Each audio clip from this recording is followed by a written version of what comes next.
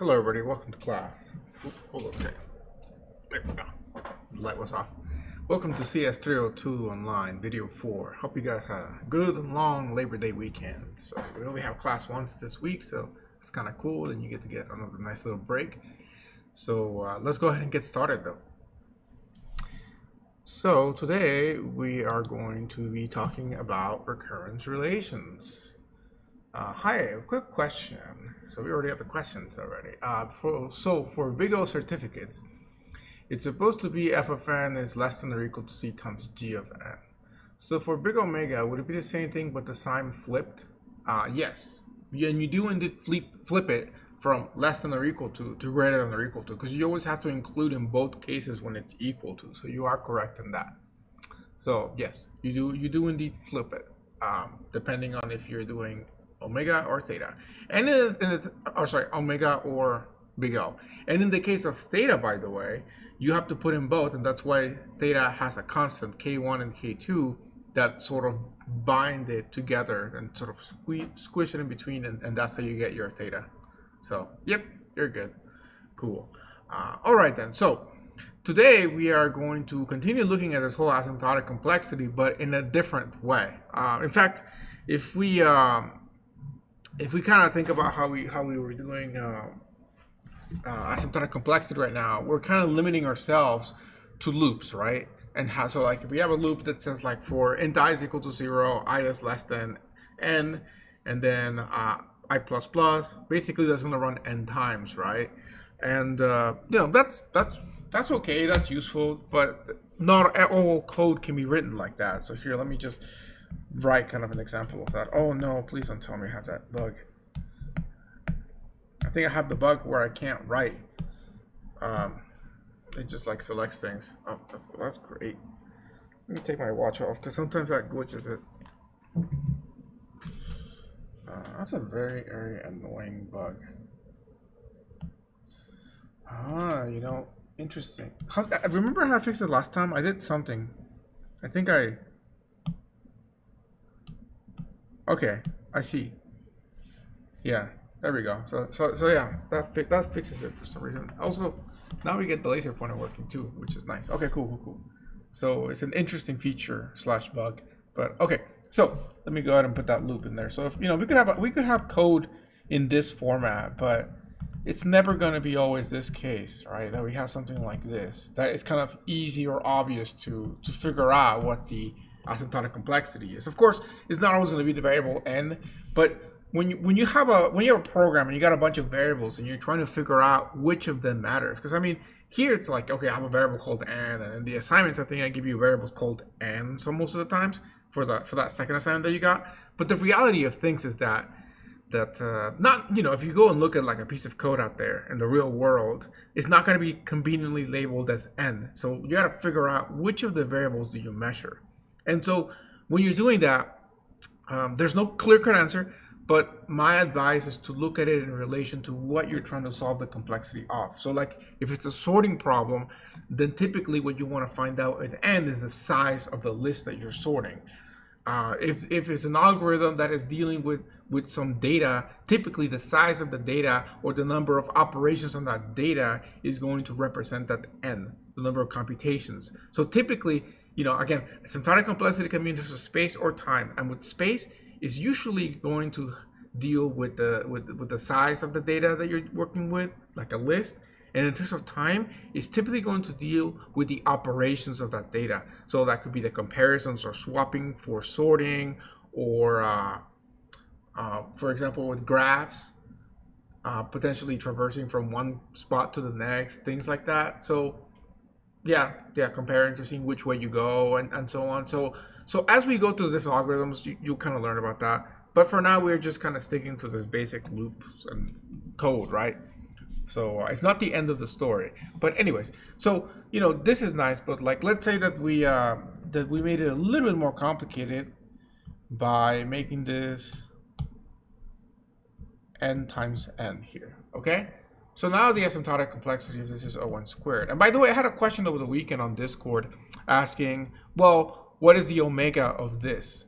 And it turns out that if your code is of this format, and then there's some code in here, it doesn't matter what it is as long as it's not modifying I, and changing the way the loop works, then this code's going to have the same omega, the same theta, and the same big O. Because there's no modification. The code always runs the exact same amount of times, regardless of what is the input. Now, that's important to understand, right? Because what I'm saying here, suppose that this was a function that all it does is it just prints out some array r sub I. Okay, let's just say that's what it does. Okay, and I is declared up here somewhere. In this case here, this will take the same amount of time regardless of the content of the array R. Okay, so if the array contains a bunch of 1s or a bunch of 5s or just random numbers, it doesn't matter how long what's in the array, because it'll always take the same amount of time. And because of that, the best case scenario or the worst case scenario, or kind of like the theta, the average case kind of thing, they're all the same, and that's okay. Here's where you could see something that would be different. Let's say there was an if statement that said, like, if I is equal to 0, that's all you're gonna do. Otherwise, there's another loop in there. For int I is equal to 0. Well, I guess we'll use a different variable. J is equal to 0. J is less than n. J plus plus. And then there'd be like a C out R I plus 1. Let's say that's the array of integers, okay? In this case, it's different. If we didn't have the if else, if we just had like the two nested loops, then I hope that you can see that the time complexity of this would be O(n) cubed.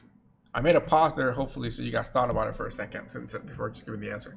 But yeah, that would be what the complexity would be. However, here we have a little if statement. In one specific scenario where I is equal to 0, well, actually, this is kind of not what I was trying to, what I intended to do here.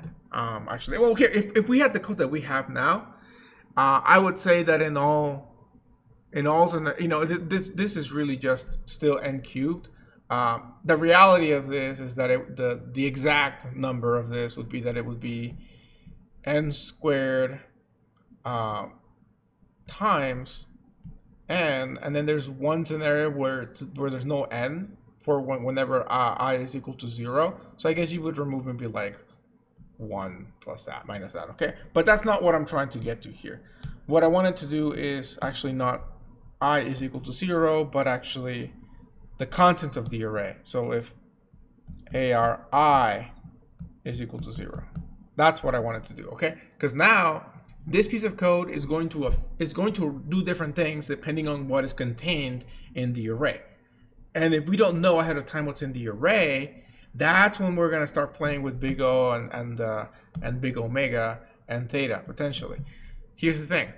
Now, if the contents of your array are a bunch of zeros, like let's say the array is just completely full of zeros, and you're always going to be running this piece of code because of that. You're never going to run the loop. In this case, omega would be n squared because you're always running the outer loop. You are always indeed running this loop. This loop is always running, okay? In fact, maybe pick a different color for that. You're always running this loop up here, right? So that's n squared. However, the inner loop here is only running if the contents of the array is not a 0. So if the array was full of zeros, only the outer loop would run, right? So that would be O(n) squared. If the inner loop runs, then well, technically omega would be omega n squared, because that would be the ideal case. Like, hey, we're really crossing our fingers that there's a bunch of zeros in that array so that we get that. And then the big O would be n cubed, okay? So now you actually see a difference between them. And theta, you have to throw in a constant between them.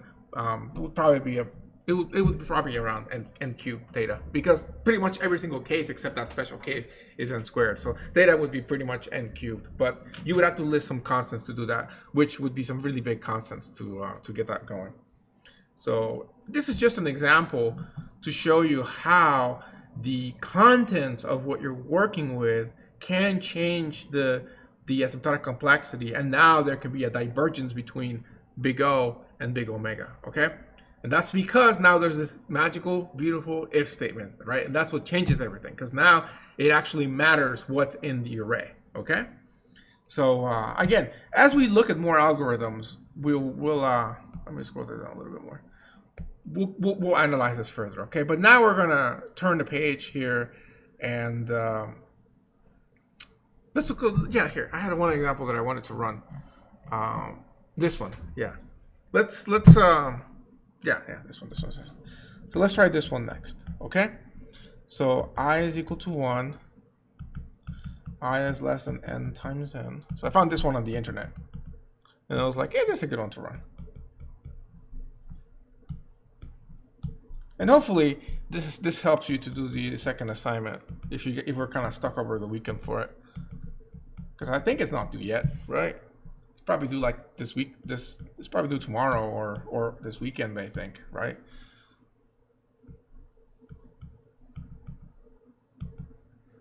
Okay, so it's due Sunday. Yeah. Okay, great. So that's maybe you get the basically the whole weekend to do it. So it's still useful, this content.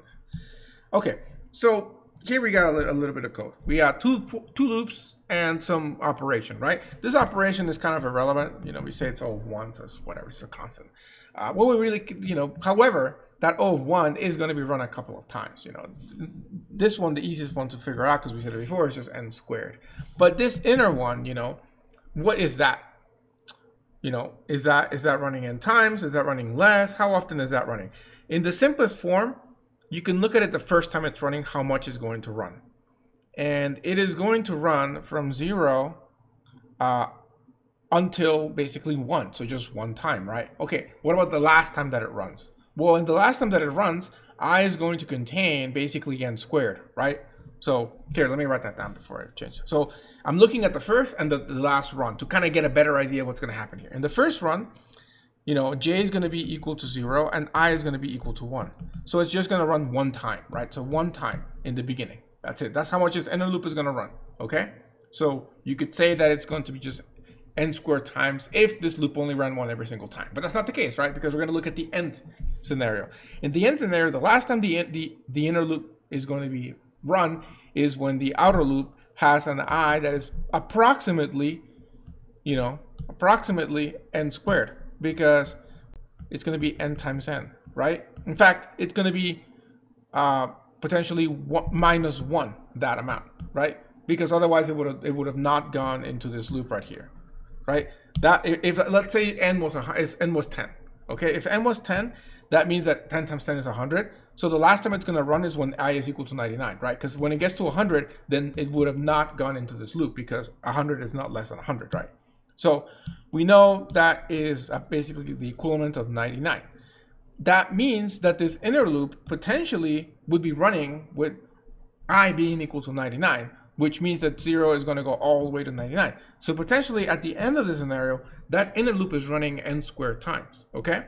So really, if you just wanted to have a, you're taking the test and you just want to get a complexity that is valid for this, you could just say that this takes O of n to the 4th.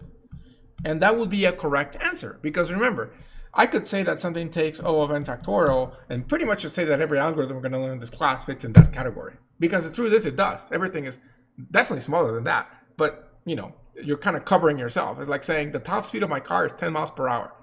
That way, if you sell your car to somebody, they can't complain that you lied to them about the top speed, because they're at least going to get 10 miles per hour. If they get more, that's great. You're just saying you can at least get 10 miles per hour. Okay?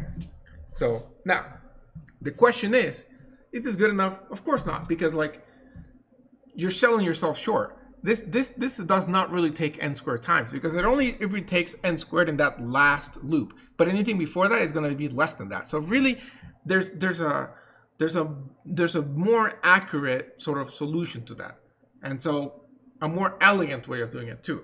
And so that's kind of what I want to talk about. The reality of things is that this inner loop is a sort of a summation that is running first one time, then 2 times, then 3 times, then 4 times, all the way until n squared. And it turns out that you can represent that sort of summation.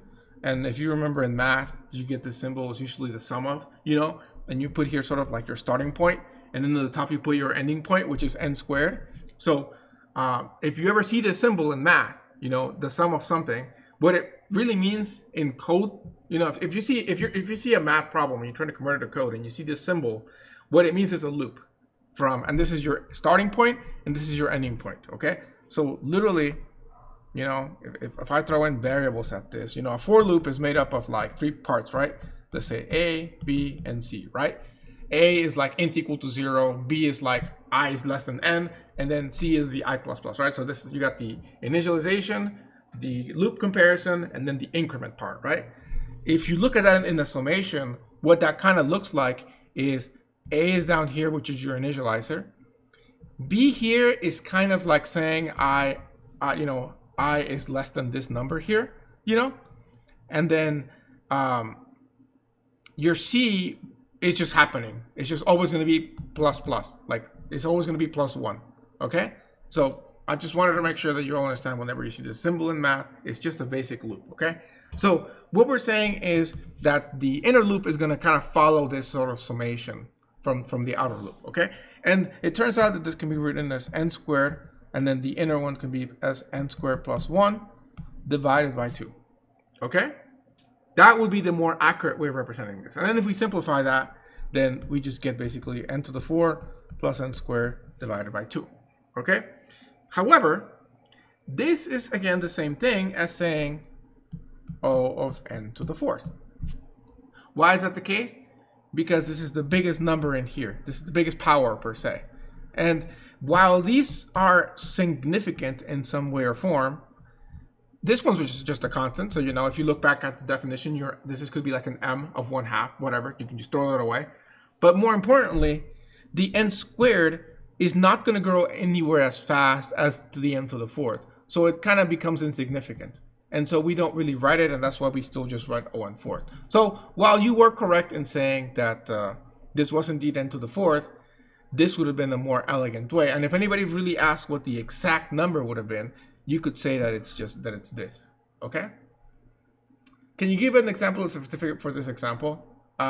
Yes, I can. So in this case, the certificate for this, we want to say that n4 plus n squared divided by 2 is less than or equal to m times O of n to the 4th, which you can just write it by saying, here, I'll just rewrite it here. So this part, you can just rewrite as saying n to the 4th, okay? So that's kind of what we want to do, all right? And so now this is tricky because it turns out that you can't just come up with a number here that will fix this, because this power here is going to kind of overtake that number given enough time, right? Which causes some issues. So you have 2 ways to approach this, okay? One way to approach it is to have more than one constant in your certificate.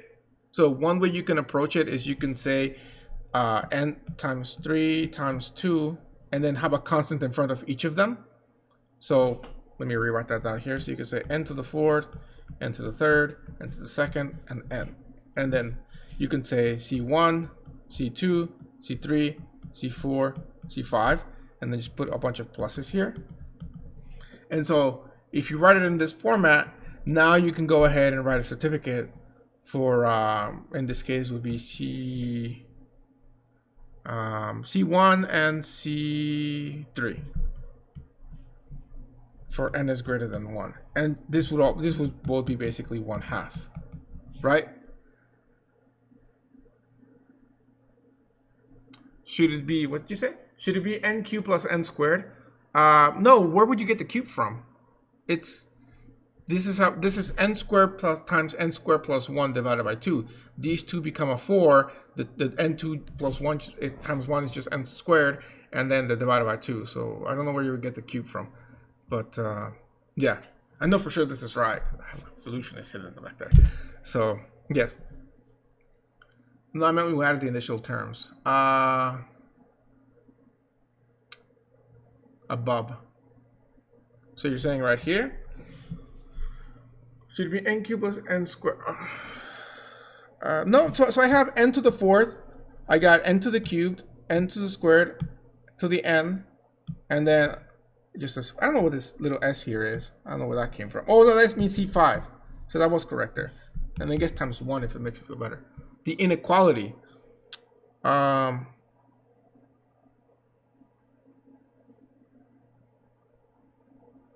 Well, I wasn't saying that I'm going to be multiplying them like this. I'm just trying to say that what I'm expanding, the m times n part, I am expanding it into this format here. Okay? If that makes more sense. Yes. Don't worry. I'll show you the other way. But this is one way of doing it, is to have a multiple constants and then representing them this way so people know which ones they are. And if you do that, let's go ahead and separate this into two pieces. If my algebra serves me correctly, you can do this to this, right? You can split it like that, and then what you end up doing is this just becomes 1/2 over here, and then this becomes 1/2 as well. Oh, dang it! Come on, there we go. Okay, and so that is how I'm getting those constants, and then this could be a perfectly valid certificate for that. Okay, given this part above as well, so they know which is what. That's one way of doing it. Another way of doing it is, let's go ahead and copy and paste this one more time. Is I can literally try to come up with a number that will work for this as is. So I could say something like, I'm just going to arbitrarily pick 10, okay? I'm going to say that m is equal to 10. Is that going to always grow faster than this? And you'll see that in some cases it will, but the problem that you have here is this guy is gonna be a headache, right? Because can we make that grow faster than this constant alone, right? So you know, if we were to try some numbers here, you would find that this would work for some range of numbers of n, but eventually this exponent will prove to be just a pain. So frankly, I would go with this method. But if you do this, then you will have to find a significantly large 10 that will avoid this, but you will still end up running to a situation where the other exponent will overtake it, because this is a constant at the end of the day. And this, you know, yes, here it's divided by half, so we kind of are lucky in that sense. But if this equation was just simply n to the fourth plus n squared, no matter how big of a constant you pick, this is always going to be, because it's an exponent, it's always going to eventually overtake it. So that causes issues, okay? So I would encourage you to just do this and make your life easier. So that is your answer to a certificate. And it's good, because I was going to go over this eventually. When you have exponents, more than one piece of your equation has the n to it, to an exponent, okay? So any other questions on this before I move on?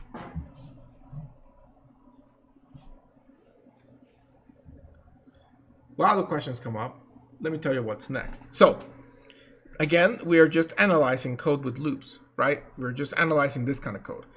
Now, what if we had some code that was potentially recursive code? So suppose that we had something like this.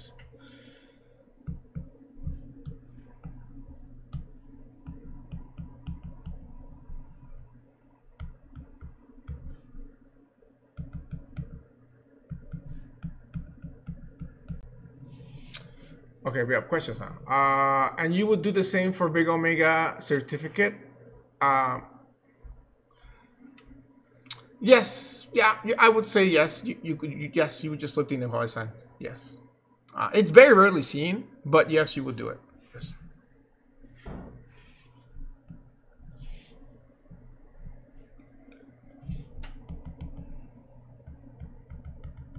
So what you would here, I can actually throw in really, really fast. So in this scenario, you're coming up with let's say, well, for this one it's the same thing, omega and theta,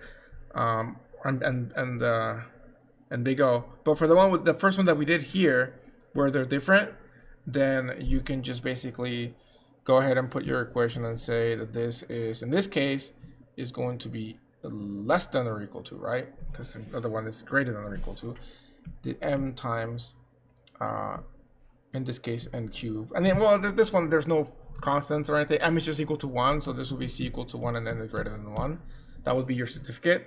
But let's say that just for the heck of it, it was 2n squared like that. Then basically, as long as your m is, oh, wait, I didn't flip the sign. There we go. Now I flip the sign, right? Now we're doing omega.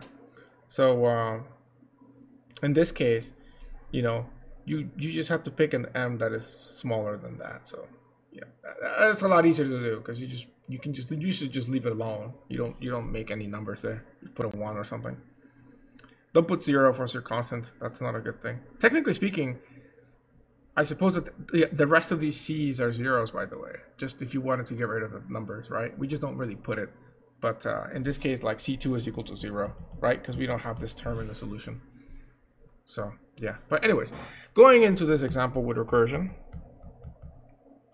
we have a function that is going to recursively compute the exponent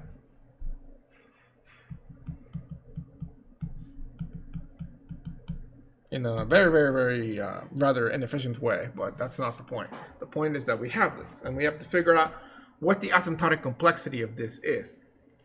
One way you could do it, I suppose, is you could try to convert it into iterative code using a sort of a conversion from loops to code with a stack or whatever, and then try to take the time complexity of that. But that's a lot of work, and it might not be very practical for a lot of the scenarios where you have recursive code. And so we need to find a way of measuring how long a code takes to run for something that involves recursion. And so, again, that brings us into the topic of the day, which is recurrence relations. And recurrence relation is basically trying to compute the time required to solve a problem of size n. Okay? And so a recurrence relation will help you do that for determining the running time of a recursive program. Okay? And here's the thing. Recurrence relations are also themselves recursive. Okay? So let me maybe write this down. Recurrence relations are used to determine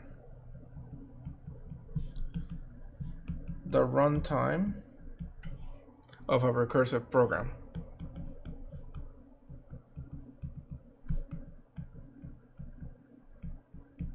And they themselves are recursive as well, okay? I guess I'll put that.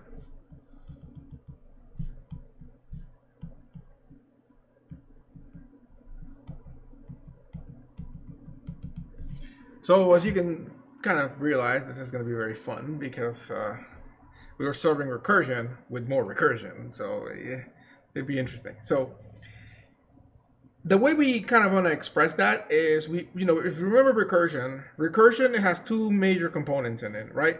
And those are the base case and the recursive case, right? So if we look up here at this code, the base case is if n is equal to 0, return 1.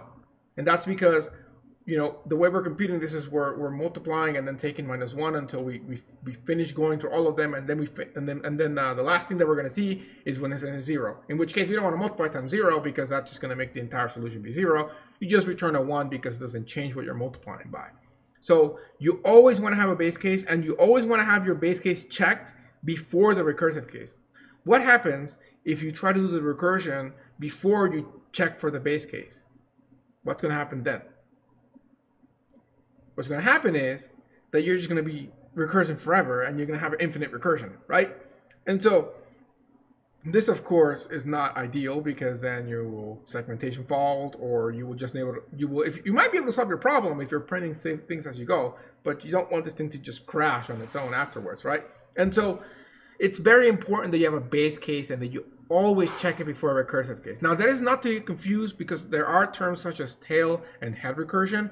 That has to do with the operation that you're doing, because technically speaking, there is a third component to recursion. There's the base case, the recursive case, and then there's whatever you're actually doing with the recursion, right? So if there's the multiplication that you're doing, or computing something, or going to, or printing something, there's that operation, right? And that operation that you're doing can happen before the recursive case or after the recursive case. And that's what defines head and tail recursion. You'll learn more about that in 326 and in compilers and all those classes. But that has nothing to do with what the base case is. The base case should always be before the recursive case, whether it's head or tail recursion, okay? And the base case is not always as obvious as this, where it's like, if n is equal to something, return. You know, that's nice because it's like obvious, but not always going to be the case. Sometimes I could rewrite this by saying if n is not equal to 0, if n is not equal to 0, then go ahead and return, and then just rewrite this thing in there. Let me shrink that.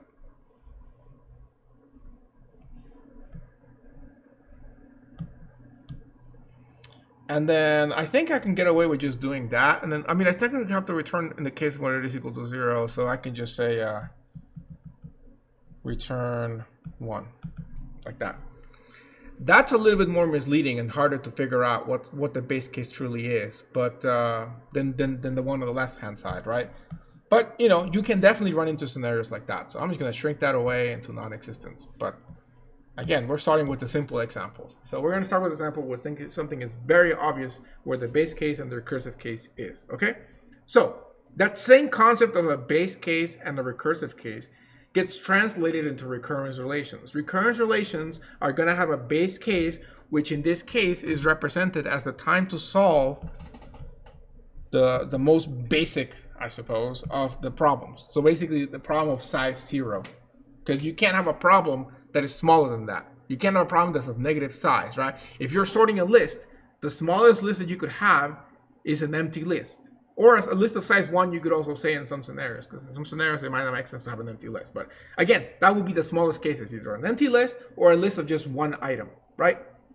So that is going to be kind of a base case in recurrence relations.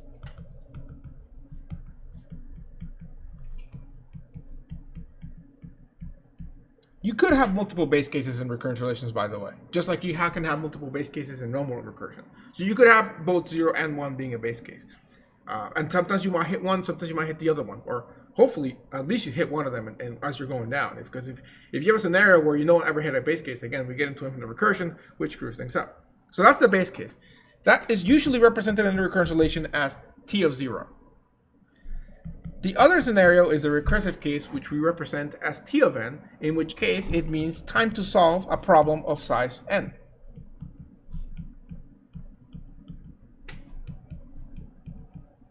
Now, let me take a moment here to explain what I mean by size n. Okay? This, again, recurrence relations can be used for both space and time computations. So the word size typically tends to kind of lead you into the size stuff, into like space stuff. But it's more talking about how in the terms of space, yes, how big a problem is, but in the terms of time, how many comparisons or how many operations, the size of the number of comparisons. So that's why the word size here can be a little bit misleading, but this can be applied for both space and time. In space, yes, it's the size of the input. In terms of time, it's the number of comparisons or the number of operations. So it would be these guys, okay? So like the number of operations in the loop, for example, this one's. So don't be misled by the word size in there, okay?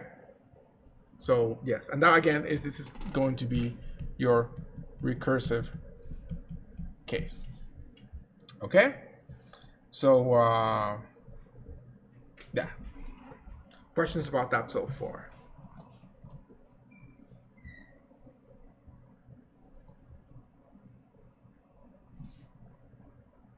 Okay, I shall assume that everybody is following along and everything is easy and we're all getting A's, right? Okay, cool. So how do we solve such a problem here? How do we solve that? Well, we can kind of try to analyze and see what would be the recursion here and how things are solved. So if we look at the problem, let's throw in some numbers and see what happens. Okay. So let's say that we are throwing in a 5 and a 2. Okay. So x is equal to 5 and n is equal to 2. Okay. In the scenario here, what this is supposed to do is basically take 5 to the power of 2. Okay, that's what this function is doing. And you can easily see that by seeing that in this case, n is equal to 2. So we go into this case right here. And so 5 times the result of this recursion. And in this recursion, everything is the same with the exception of the n being subtracted with 1. So from 2, it becomes 1. So then it runs one more time, in which case x is still equal to 5, but n is equal to 1. And then it runs again, and again the solution is the result of a third recursive call where x is equal to 5 and n is equal to 0. Let me, just so I can keep them in order, let me just flip them all up like that. Okay, wow, fail. 1, 0, okay? So now, finally, in the third recursive call, we hit the base case and it returns a 1. So this returns a 1 out of that, okay? And so now we go back in here to the one where we're right here. In this one, we're going to have a 1 times a 5 here. So this will return a 5. And then we finally get back to the top level of the recursion where we have a 5 from this now. And that's going to be returning a 5 times 5, which is going to be 25. So that's how we're going to get our answer. So that's how this recursion is working itself, okay? And so if we want to analyze how long this is going to take, we can see that every time that there's a recursive call, we're getting one step closer to our answer, right? When we started with 2, the next step was 1, and finally we got to the base case, which was 0. So would you agree with me that if I was to feed it something of the shape of x is equal to 5 and n is equal to 5 as well, would you agree with me that it would go from 5, then to 4, then to 3, then to 2, then to 1, then to 0? I hope that you do, because it seems to be going in steps of 1.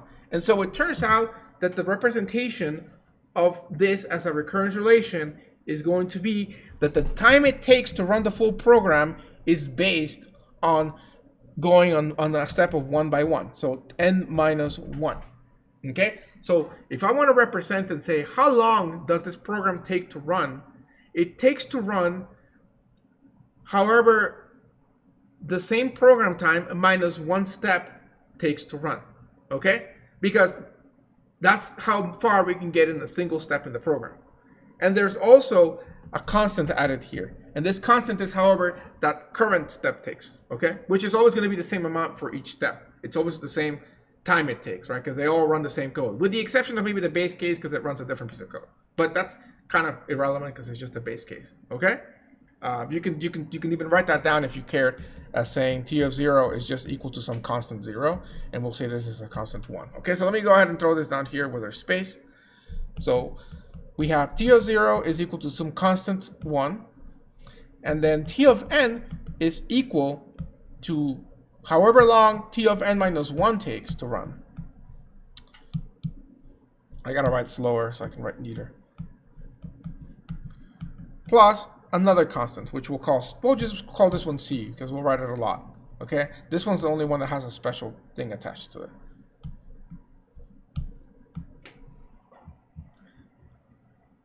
Are we doing certificates for both loops and recursive functions? That's the thing. You can do certificates for recursive, but first we got to solve the recurrence relation. But here's the thing about it. Recurrence relations are a mathematical way of solving asymptotic complexity. The fact that you're solving a recurrence relation is kind of like a proof by induction. So the fact that you solved it is proof enough that is the correct answer. Certificates are given because it's more of like you took a guess when you solved it. Because I mean, that's really what we're doing up here is we were guessing. You know, we looked at this and we kind of guessed some numbers, right? And the purpose of the certificate is to prove that your guess is correct. However, With a recurrence relation, if you do it right, there's no guessing. It's a mathematical solution of a problem. Therefore, the act of you solving it is proof that it's correct, which means that you don't need to prove with a certificate that it is. You can if you want for extra safety, because I mean, you might have done the wrong recurrence relation in the first place, I suppose. But the fact that you start proving it mathematically means that you don't really need a certificate for it, okay? So I'll leave it at that. So anyways, how do we solve this? How do we solve this recurrence relation right here, okay? Just to make our life easier, and to not freak you out with numbers, I'm gonna go ahead and replace C with a number, just with a number, and then we'll do it with the general case of C, okay? Because people freak out when they see multiple variables. So we're gonna say T of 0 takes 2, and then we are gonna say that T of n is equal to T of n minus 1 plus 2. Okay, so we'll say that every step takes 2. What I'm saying here is that the amount of time it takes to run the base case happens to be the same time it takes to run one step of the solution when you're doing the multiplication. Now we know that's technically not true because it's so much faster to return a variable, in fact to return a constant, than it is to actually do a multiplication. But again, we'll come back to the case where we split that, okay? So, how do we solve this? Does anybody have any idea of how to figure this out? Like, what do you think that we should do? There's multiple ways of solving a recurrence relation, by the way. In fact, guess what? Spoiler alert. There's a very easy way to do a lot of recurrence relations that we'll talk about, hopefully, if we have time. If not, they'll talk about in 477. That will kind of solve, that will kind of just give you a quick answer to some of them. It's called the master theorem. And if we get to it, we will. If not, then you'll learn about it in 477. But we're first going to kind of go with the hard way. So you can rewrite T of n minus 1 again. So yeah, so you are in the right thing. So here's the thing. If I want to solve this, if I want to solve what T of n is equal to, I need to figure out what T of n minus 1 is equal to 2. So I can go ahead and put in here, if I can know what the answer to this is, I can solve that. So let's just say that magically I knew that T of n minus 1 was equal to 8, okay? If I knew that was the answer, then I could know that T of n was equal to 10. Like, I would know that because I can just plug it in. Unfortunately, I do not know. Wait, I missed it. Why is T of 0 equal to 2? I just went ahead and replaced the C with a number just to make the example easier. But if you want to keep it with a C, you can keep it with a C. It's just so you can see something, okay?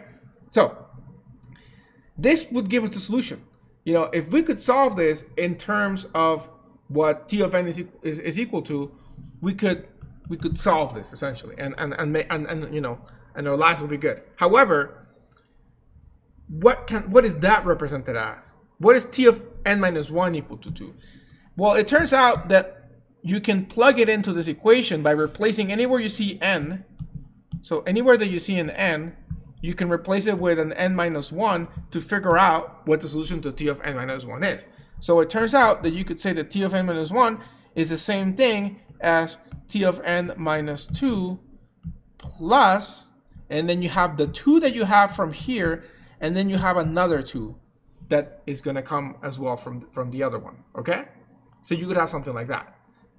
So you're closer, but you're not quite there yet because you have no idea how long you can do this. Because like you could see how like the next step here could be like, well, I could say n minus 3, or sorry, n minus 2 is equal to T of n minus 3 plus 2 plus 2 plus 2, right? And then just keep going like that. But the question is, when do you stop? Well, you stop when the number here is equal to n, right? Would you agree with me that T of n minus n is going to be basically equal to T of 0 plus, how many of these do we need? Well, it turns out that every time that you're growing one, you know, from 0, 1, 2, you're multiplying it times a number, right? So you're going to have n of these. So you're going to end up with 2n, okay? And so if you do that, then you know what this is equal to, because you know this is a 2, right? So then you can say that T of n minus n is going to, which of course is the same thing as just 0, is equal to 2 plus 2n. Okay? So somebody says something. T of n is equal to tn minus 1 plus n plus n minus 0. Yes, so you are indeed correct. So you can basically say that T of n is equal to the addition of all of the terms from basically going from n to n minus 1, n minus 2, n minus 3, n minus 4, all the way to 0. So you have to add them all together, all the terms. And each of the terms is giving you a 2, right? You're adding a 2 to each of them. So you have 2n of them. Okay? And so that basically is going to be, plus I think you have an extra 2, which is the base case. Do you? Yes, you do. I think you have, yeah, from the base case, you have that. But however, if you want to plug in back into our constant values, if you don't like the 2s, this becomes C of n plus the C1, right? Which was this one here, right? However, you know, this is a lot easier to see as to how we got this out of that than if we kept it with constants, okay? So the solution to this recurrence relation is actually C of n plus C. And that belongs to the O of n class, right? Again, you don't need to, but you could put in your certificate, which in this case, your certificate would just be that C. But again, it's just a C, so that is kind of already what you would have put there. Now, if you have specific numbers like this, with the 2 of n plus 2, then your certificate would be potentially something like C is equal to 3, right? Just to cover yourself for the extra 2 here. And then n is greater than 1, right? But again, because we were dealing with it with constants in the first place, you don't even need to do a certificate. Does that make sense as to how we got the 2 of n? Which again is just O of n. It's a big jump that we did there.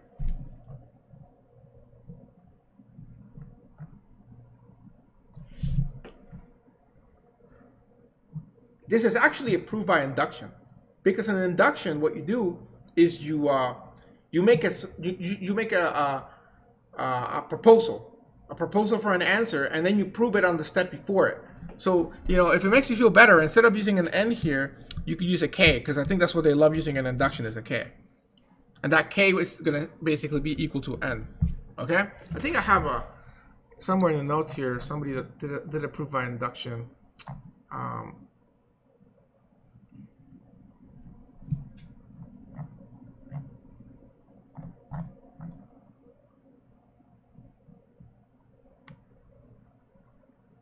Yeah, so this one here, we can do this one. This one's more pure induction. So let's do another case. In this recurrence relation that we're about to do, we have T of n is equal to 2 times T of n minus 1 plus 1, and then the base case is T of 0 is equal to 0. Okay, so that's the base case on that one. What kind of code would give us some sort of recurrence relation like this? That's a tricky one. Well, the plus 1 here is just like kind of like our POW, but the times 2 here means that you would have to have a branch, right? So you'd have to have a recursion that has 2 recursive calls in it. Yeah. So it would be something like int p, and then we are going to have an, I think here, let's just do variables in here. Okay, and then we are basically saying if, here, we can use an n for one of these. If n is equal to 0, return 1. Or here, just return. Let's make this easier. Make it a void function. Okay? Otherwise,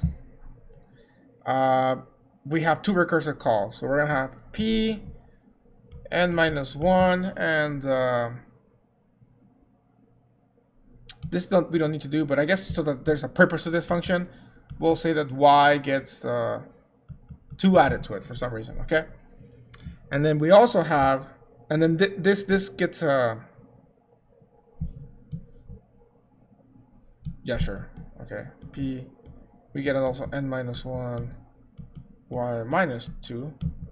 I have no idea what this will do, by the way. But yeah, so here we have a piece of code that has 2 recursive calls. This is really doing absolutely nothing. We should add some sort of cout statement. So here we can just cout y. There we go. So now it has a purpose. Okay. So now we have some code, and this kind of code would actually deliver us the recurrence relation that I'm seeing up there. Okay. I think it would. Normally you do it the other way around. Normally you have code and then you get the recurrence relation out of that. I'm trying to like reverse engineer this. But I think that would actually give you that, because the fact that you see a 2 there, the 2 tn minus 1 means that there has to be 2 recursive calls per step.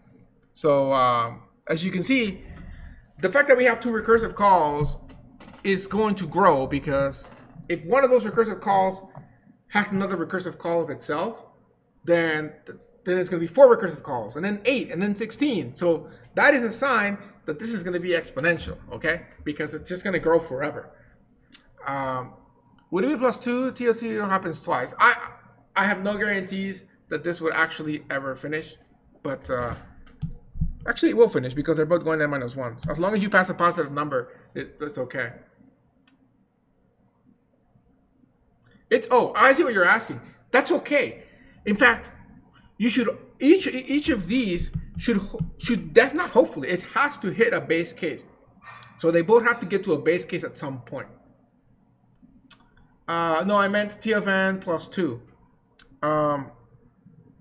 No, because that's just a constant. You might be confusing yourself. This plus 1 or plus 2 is a time measurement of the number of the time it takes to do an operation. What I'm saying is that as a whole, every step of the way is just a plus 1 toward time, which is really going to give us a number of recursive calls that we have. That's what this code is going to give us, really. So that's a constant. Again, if it makes you feel better, we could just totally make that into a C. But that plus 1 is sort of irrelevant to us. It's just kind of a number that we need to put there to see how many operations it takes. If it was a 2 in there, it would be even stranger, because like, what is the 2 in relation to what? To, is there a 1 to compare, right? This is merely saying, we're not computing how long it takes to run the code in here. We're just saying it takes a constant amount of time, which we're going to say is 1, okay? But anyways, I think that would be kind of what this code would do. But let's go back to the actual recurrence relation. Okay, so we bring that down here. And so this one we're going to solve by induction, okay? So in induction, there's 3 steps to induction, right? So the first one is you have to show that the basis is true. Then you have to make an assumption for a step. And then you have to, using that assumption, show that it applies to the other cases. Okay, that's kind of like induction in a very short, brief version. There's more to it, but you learn induction in 251 probably, or whatever, or you learn it in calculus. So what is the basis that we're trying to show? The basis that we're trying to show is that T of 0, which can be either written like this or written like this, as I have it, we want to say that is equal to 2 to some power, which in this case is going to be 0, minus 1 is going to be equal to 0. Now, there's a big jump here. How the heck did I come up with that? That's the thing with induction. You start with making an assumption. So we're going to make that assumption. Now, why am I making that assumption? Because remember what I said here, that this is going to go exponential. Because the first, if n is equal to 1, then you just have 2 recursive cases, right? But if n is equal to 2, how many recursive cases are you going to have? If you draw a little recursive tree, if you took 202 with me, we did this, you start out with 2, but then the next time around, the next layer, you're going to have 4 like that. And then the next one, you're going to have 8 like that, right? And so this is going to grow exponentially, right? It's going to go to a power. It's going to be squared, squared, squared, squared, squared, but it's squared based on the n, right? So n is going to really represent what the power is. It's always going to be 2. So really, it's going in powers of 2, but the n here is actually the exponent, okay? It's not the other way around. It's not like some constant to a power of, so some n to some constant power. No, it's like 2 to the power of however times you're running this here, okay? And because of that, I am making that assumption that that is going to be the answer, okay? I'm making the assumption that the answer is going to be some sort of exponent, okay? So I'm saying that to start off, I have to show that the base case is true. Would it be true if I said 2 to the 0 minus 1 is equal to 0? The answer is yes, because any number to an exponent of 0 is going to be, any real number, I suppose, to a 0 exponent is going to be equal to 1. And so 1 minus 1 is equal to 0. Okay, the second part of induction is we're going to assume that it's true for t of n minus 1, okay? So we're going to assume that it's true to t of n minus 1, okay? And if we assume that this is the case that is true for that, then we can use that assumption to show that t of n is going to be equal to 2 times t of n minus 1 plus 1, right? Because if you look up here, that's exactly what we have up there. 2t of n minus 1, right? Oh, sorry, I wrote the parentheses in the wrong spot.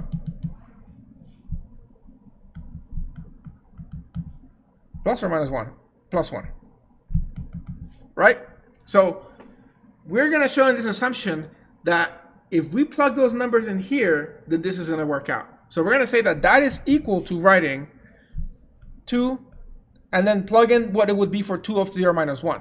So in this case, it would be 2 of n minus 1, because that's where we're putting the n number. And then keep the minus 1 there.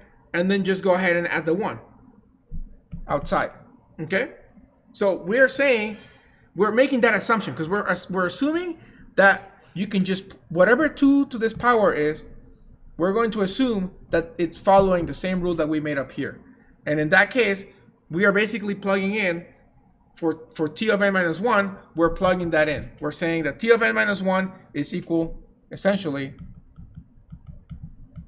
to 2 of n minus 1 plus 1. Okay, we're making that assumption. So then if we simplify this, you know, it basically turns out to be 2 of n, is it just 2 of n, I think, because the minus 1 gets rescued by this, because here, I should not skip steps in case you're rusty. You can say that this is 2 of 1 times 2 of n minus 1 plus negative 2 technically, okay? Plus 1, okay? So that's kind of, because you factor this here and then you factor it there, okay?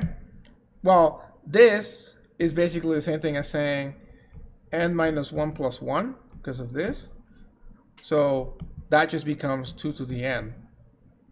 And then this part here is basically saying 1 minus 2, which is equal to just negative 1, right? So this becomes 2 of n minus 1, okay? And there you go. Proof by induction. Because that case worked, it means that it must work for all other cases. And so this is of the order of exponential. That's a really, really slow algorithm. Like, you would not want to be waiting for that algorithm to finish, okay?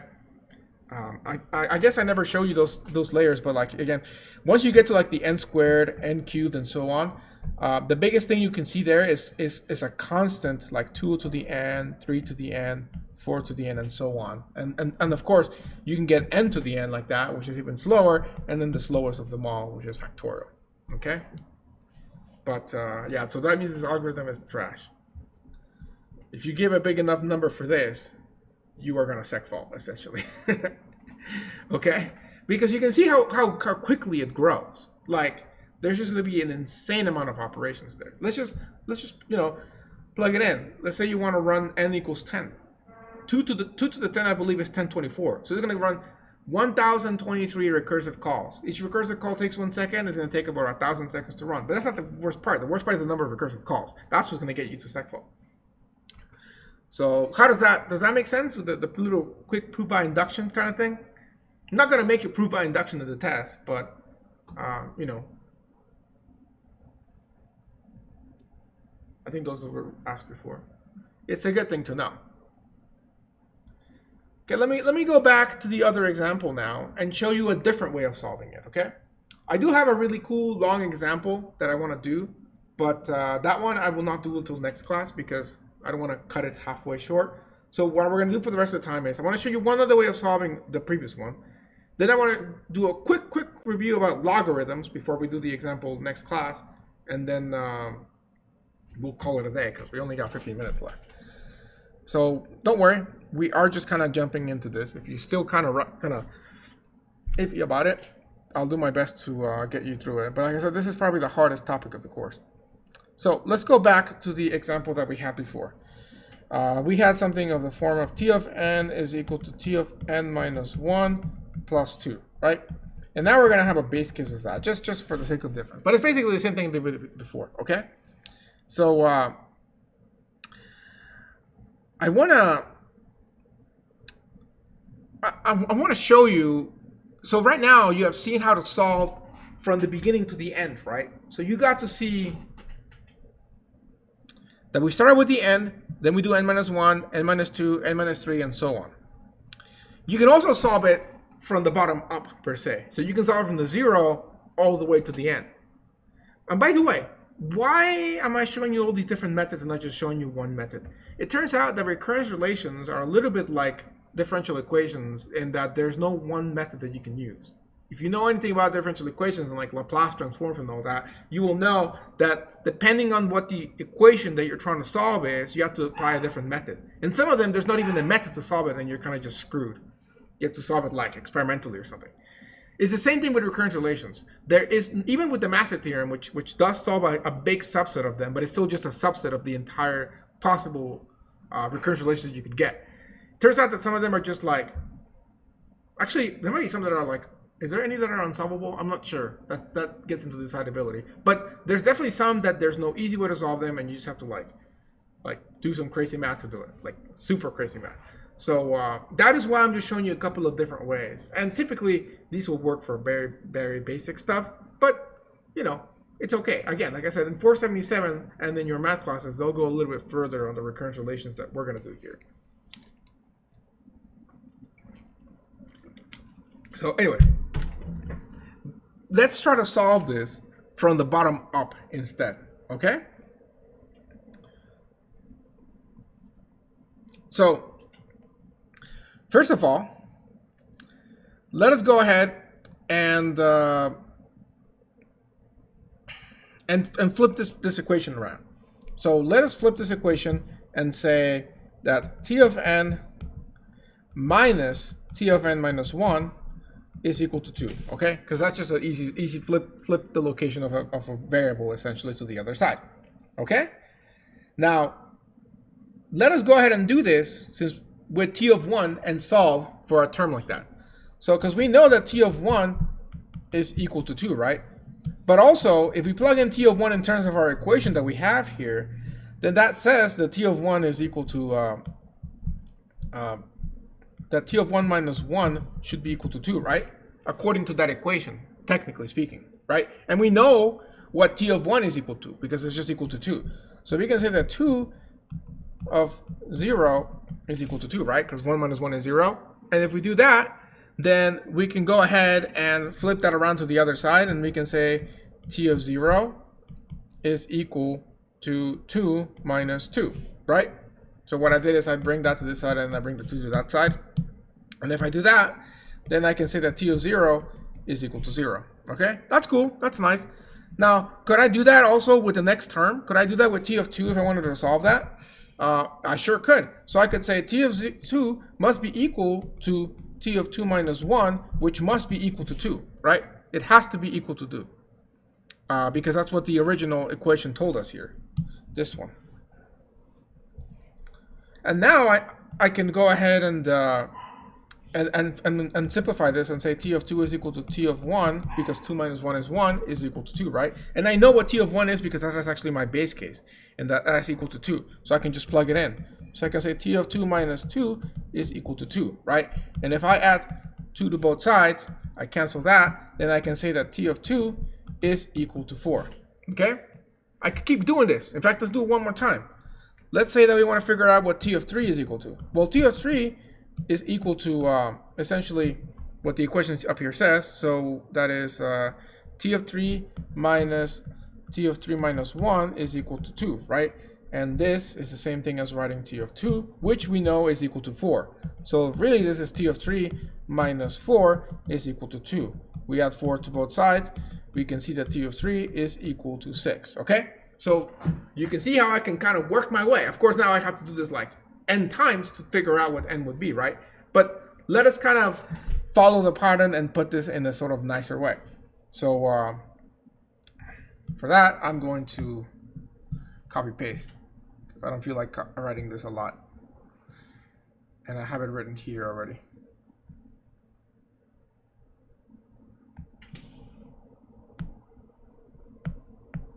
Yay, it worked.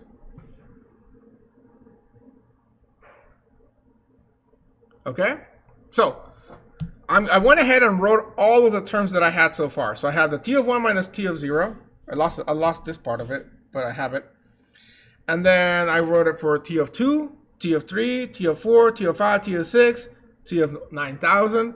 Then finally we get to the ends. We get t of n minus 2, t of n minus 3, t of n minus 1, and finally the last term, which would have been t of n minus t of n minus 1 is equal to 2, right? Those are all the terms that I have right there. I mean, obviously there's a lot more in there. In fact, there's n of them. Now, if I solve them all I gotta do is potentially add them together, right? That's all I gotta do. I gotta add them together. Notice something about this. I'm gonna copy and paste it twice so I can do that. I want you to notice something about this. Because right now what I have to do is I have to add them together, right? That is my mission, to add them together. If I was just adding these two terms right here, let's say that I only needed, let's say that n was equal to 3 or something, and I just needed to add these 3 terms right here. If that's all I had to do, I will basically write this as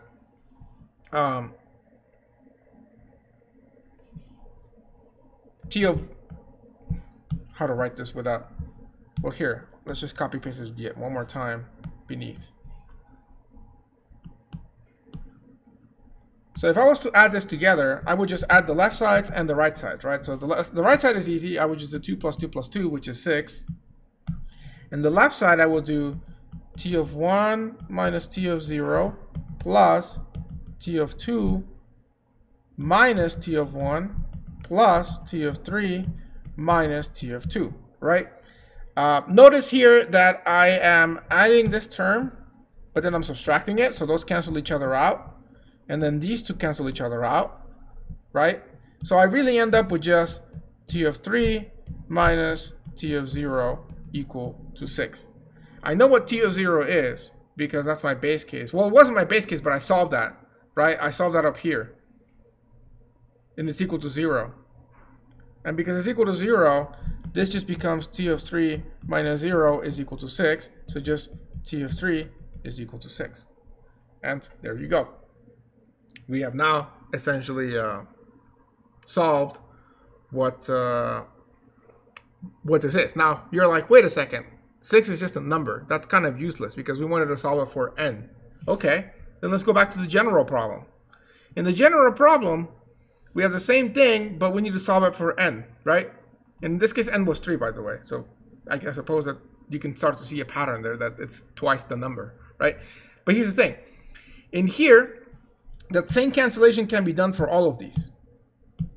Because this cancels with this, this cancels with this, this cancels with this, this cancels with this, this cancels with this, this would cancel with that down there, this 9,001 would cancel with that, this would cancel with this would cancel with this, and you would see that they will all literally cancel except for the first and last term, just like it was the case with this one here. So really, this whole recurrence relation can be written in terms of t of n minus t of 0 equal to, and then how many of these are going to have? Well, because we're going in steps of 1, it's just going to be 2 to the n steps again.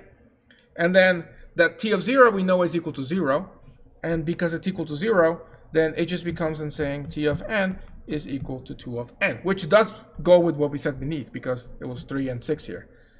And that is then equal to O of n, right?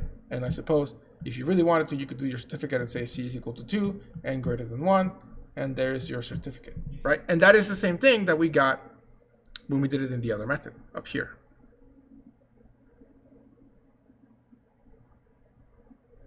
right somewhere in here. Here. Right there. Okay? So we have the same solution. We did it in different ways. One of them, we approach it from the bottom down, and now we did it from the bottom up. So you can choose which side you want to attack to a problem, as long as you attack it successfully, right? And these are two different ways to attack it. So yes. Any questions on that? Trying to see what I can show you. Yeah, I'll stop it, I think, right there. That one. Okay.